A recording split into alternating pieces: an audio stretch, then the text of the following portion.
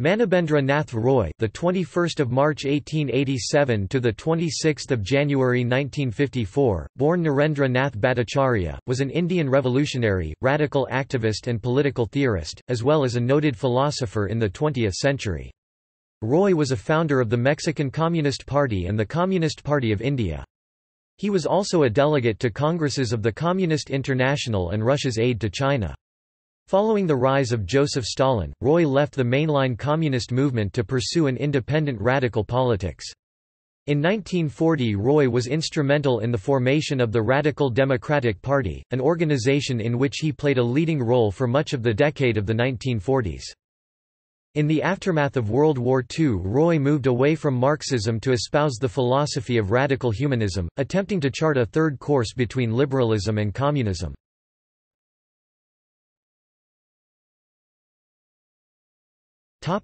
Biography.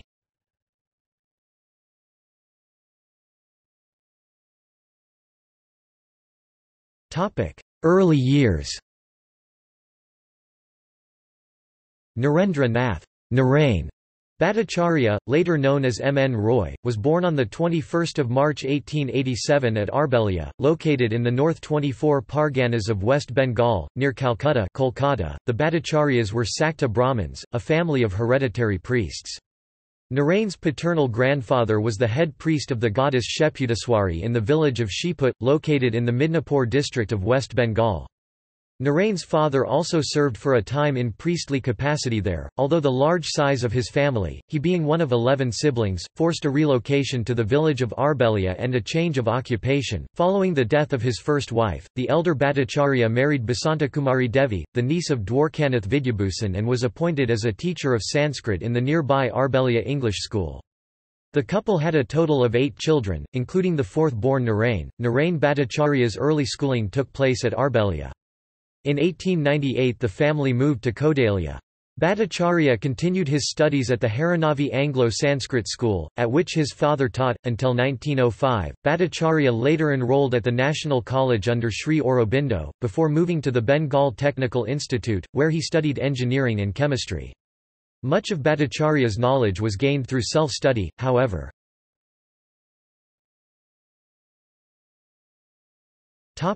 Nationalist revolutionary. Towards the end of the 19th century, revolutionary nationalism began to spread among the educated middle classes of Bengal, inspired by the writings of Bankim and Vivekananda.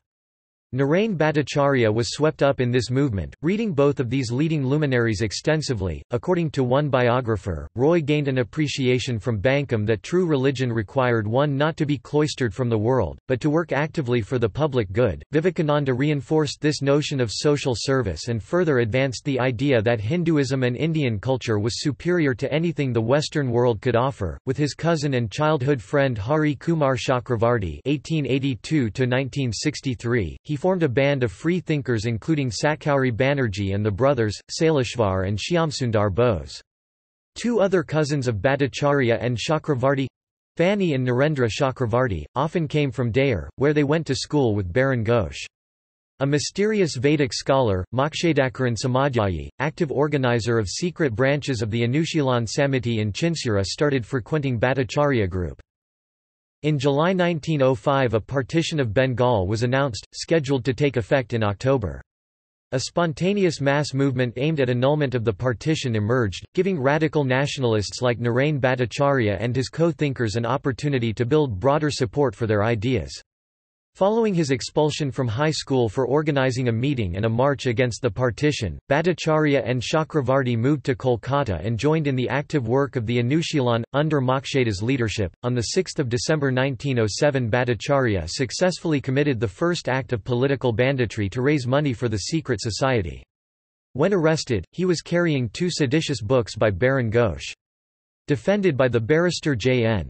Roy, close friend of Jatindranath Mukherjee or Bhaga Jatin, and the pleader Promathonath Mukherjee, he got released on bail, thanks to his reputation as a student and social worker. Unhappy with Baron's highly centralized and authoritative way of leadership, Bhattacharya and his group had been looking for something more constructive than making bombs at the Maniktala garden. 2 incidents sharpened their interest in an alternative leadership.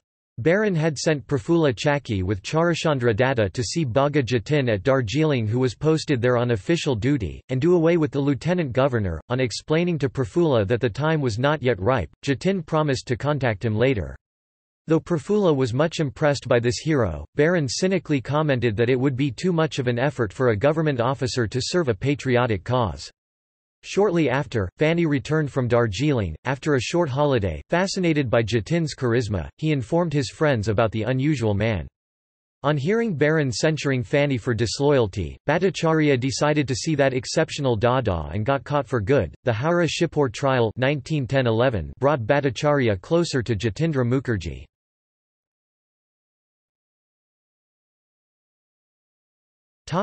The Indo-German conspiracy.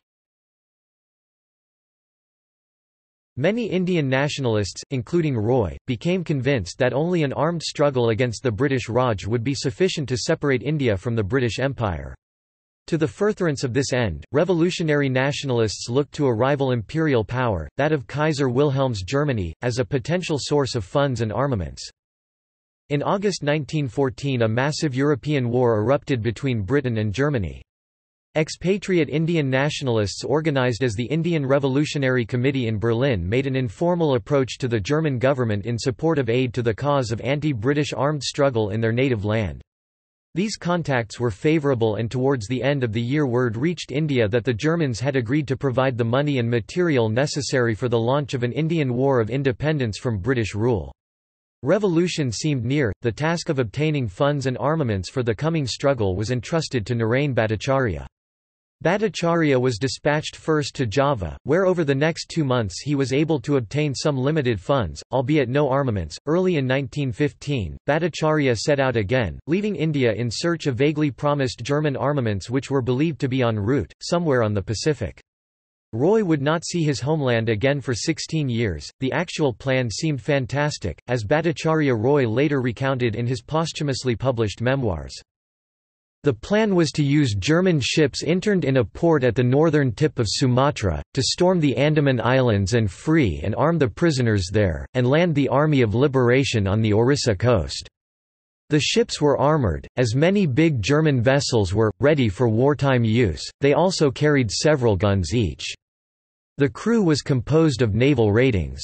They had to escape from the internment camp, seize the ships, and sail. Several hundred rifles and other small arms with an adequate supply of ammunition could be acquired through Chinese smugglers who would get then on board the ships. At the last minute, money for the conduct of the operation failed to materialize, and the German consul general mysteriously disappeared on the day when he was to issue orders for the execution of the plan.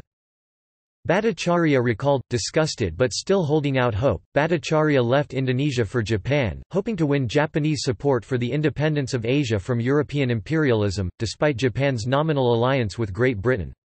There he met with Chinese nationalist leader Sun Yat-sen, who had escaped to Japan following the failure of a July 1913 uprising in Nanking. Sun Yat-sen refused to assist Bhattacharya in his task of organizing anti-British revolution in India, instead expressing faith in the ultimate liberating mission of Japan and his own powerlessness owing to British control of Hong Kong, Sun's base of operations in South China.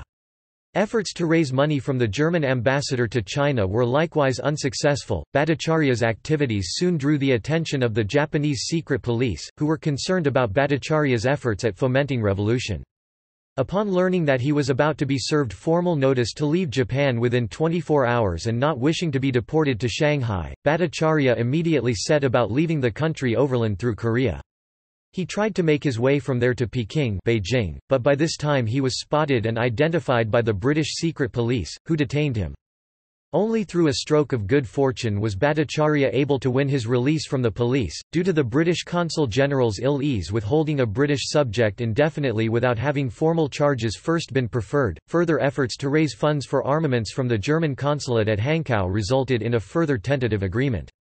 However, this plan also came to naught owing to the size of the commitment, which had to be approved in Berlin, according to German ambassador to China Admiral Paul von Hintz. Bhattacharya determined to take his plan for German funding next to the German ambassador in the United States, before heading to Germany itself.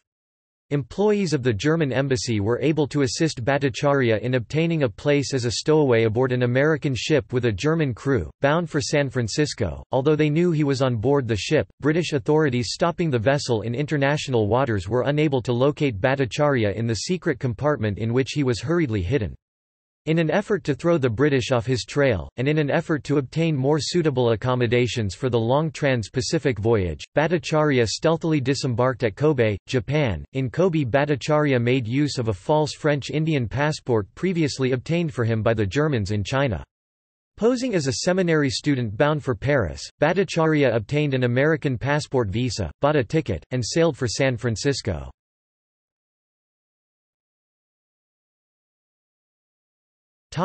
International revolutionary. During his stay in Palo Alto, a period of about 2 months, Roy met his future wife, a young Stanford University graduate named Evelyn Trent. The pair fell in love and journeyed together across the country to New York City. It was in the New York City Public Library that Roy began to develop his interest in Marxism. His socialist transition under Lala owed much to Bankim Chandra Chatterjee's essays on communism and Vivekananda's message of serving the proletariat. Bothered by British spies, Roy fled to Mexico in July 1917 with Evelyn. German military authorities, on the spot, gave him large amounts of money. The Mexican president Venustiano Carranza and other liberal thinkers appreciated Roy's writings for El Pueblo. The Socialist Party he founded December 1917, was converted into the Communist Party of Mexico in 1919, the first communist party outside Russia. The Roys lodged a penniless Mikhail Borodin, the Bolshevik leader, under special circumstances. On the basis of a grateful Borodin's reports on Roy's activities, Moscow was to invite Roy to the Second World Congress of the Communist International, held in Moscow during the summer of 1920. A few weeks before the Congress, Vladimir Lenin personally received Roy with great warmth. At Lenin's behest, Roy formulated his own ideas as a supplement to Lenin's preliminary draft theses on the national and the colonial questions. Material from Roy's pen was published by International Press Correspondence, the weekly bulletin of the Communist International. Roy served as a member of the Comintern's Presidium for 8 years and at one stage was a member of the Presidium, the Political Secretariat, the Executive Committee, and the World Congress. Commissioned by Lenin to prepare the East, especially India, for revolution, Roy founded military and political schools in Tashkent. In October 1920, as he formed the Communist Party of India, he contacted his erstwhile revolutionary colleagues who, at this juncture, were hesitating between radicalism and Mohandas K. Gandhi's novel program. Close to the Jugantar in spirit and action, C.R. Das inspired Roy's confidence. From Moscow, Roy published his major reflections, India in Transition, almost simultaneously translated into other languages. In 1922 appeared Roy's own journal, The Vanguard, organ of the émigré Communist Party of India. These were followed by The Future of Indian Politics 1926 and Revolution and Counter-Revolution in China 1930, while he had been tossing between Germany and France. Leading a Comintern delegation appointed by Joseph Stalin to develop agrarian revolution in China, Roy reached Canton in February 1927. Despite fulfilling his mission with skill, a disagreement with the CCP leaders and Borodin led to a fiasco. Roy returned to Moscow where factions supporting Leon Trotsky and Grigory Zinoviev were busy fighting with Stalin's. Stalin refused to meet Roy and give him a hearing at the plenum in February 1928. Denied a decent treatment for an infected ear, Roy escaped with Nikolai Bukharin's help, sparing himself Stalin's anger. Shortly after Trotsky's deportation, on the 22nd of May 1928, Roy received the permission to go abroad for medical treatment on board a Berlin-bound plane of the Russo-German airline Deruluft. In December 1929, the Inprocorps announced Roy's expulsion from the Comintern, almost simultaneously with Bukharin's fall from grace.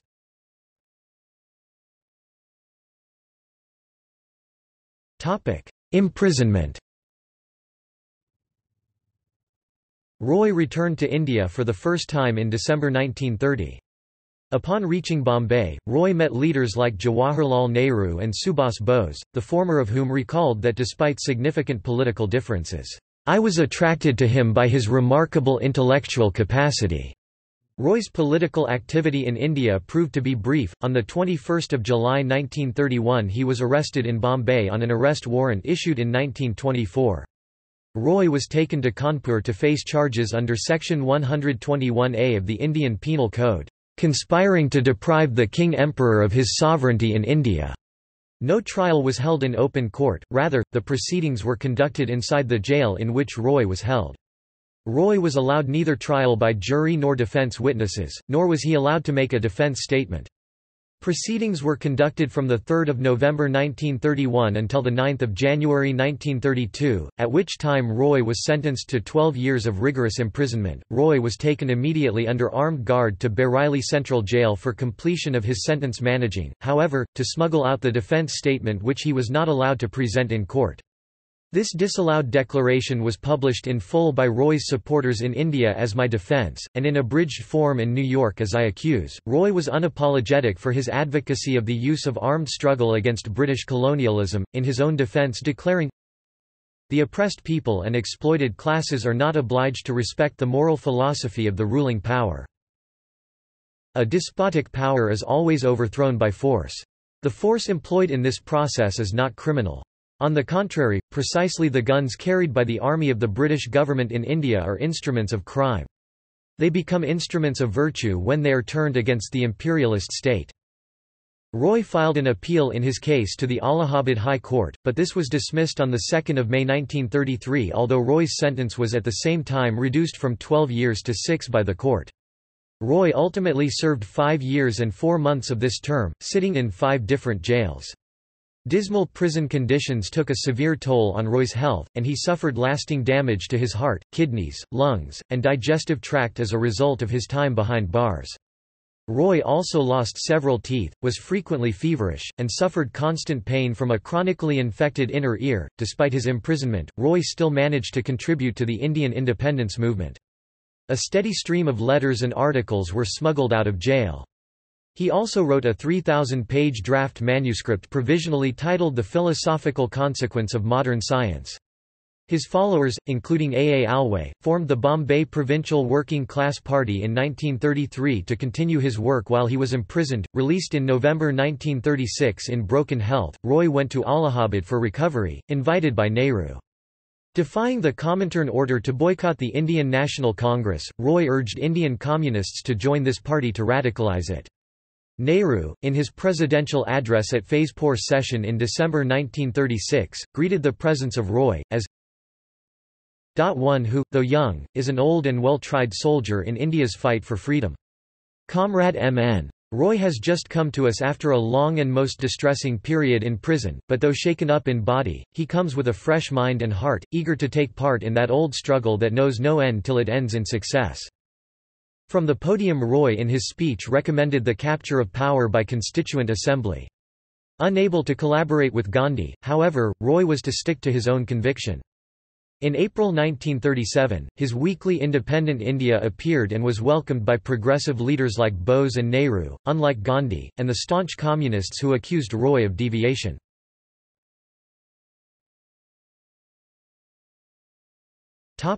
Radical humanist. In marrying Ellen Gottschalk, his second wife, Roy found not only a loving wife but also an intelligent helper and close collaborator. They settled in Dehradun. Roy proposed an alternative leadership, seized the crisis following Bose's re-election as the Congress president. In 1938, in Pune, in June, he formed his League of Radical Congressmen. Disillusioned with both bourgeois democracy and communism, he devoted the last years of his life to the formulation of an alternative philosophy which he called radical humanism and of which he wrote a detailed exposition in Reason, Romanticism and Revolution. In his monumental biography, In Freedom's Quest, Sibnarayan Ray writes, "If Nehru had his problems, so had Roy." From early life his sharp intellect was matched by a strong will and extraordinary self-confidence. It would seem that in his long political career there were only 2 persons and a half who, in his estimate, qualified to be his mentors. The first was Jatin Mukherjee or Bhaga Jatin from his revolutionary nationalist period, the second was Lenin. The half was Joseph Stalin. With the declaration of World War II, Roy, in a position close to that of Sri Aurobindo, condemned the rising totalitarian regimes in Germany and Italy, instead supporting England and France in the fight against fascism. He severed connections with the Congress Party and created the Radical Democratic Party in 1940. Gandhi proceeded to foment Quit India in August 1942. In response, the British imprisoned without trial almost the entire Indian National Congress leadership within hours. Roy's line was clearly different from that of the mainstream of the independence movement. According to Roy, a victory for Germany and the Axis powers would have resulted in the end of democracy worldwide and India would never be independent. In his view, India could win her independence only in a free world. Subhas Chandra Bose took the pro-active stance that the enemy of my enemy is my friend. Escaping house arrest in India, he formed the Azad Hind Provisional Indian Government in exile and allied with the Japanese brought the Indian National Army to India's doorstep. Sensing India's independence to be a post-war reality following the defeat of the Axis powers and the weakening of British imperialism, Roy wrote a series of articles in Independent India on the economic and political structures of New India, even presenting a concrete 10-year plan, and drafting a Constitution of Free India 1944. Roy in his philosophy devised means to ensure human freedom and progress. Remembering Bhaga Jatin who personified the best of mankind, Roy worked for the ideal of establishing a social order in which the best in man could be manifest. In 1947, he elaborated his theses into a manifesto, New Humanism, expected to be as important as the Communist Manifesto by Marx a century earlier.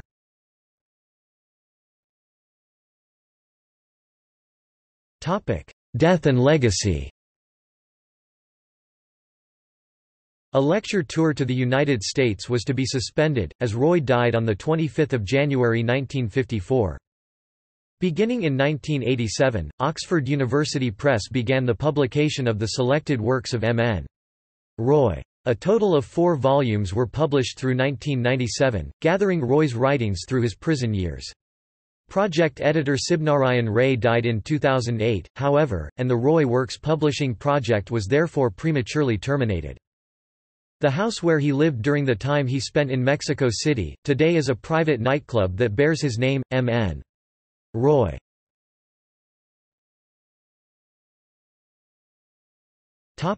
Footnotes.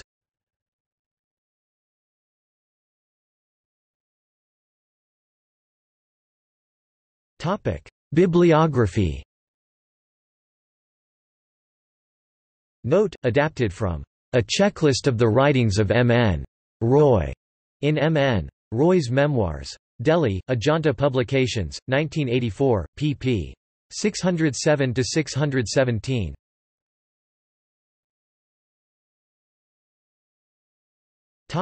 Further reading.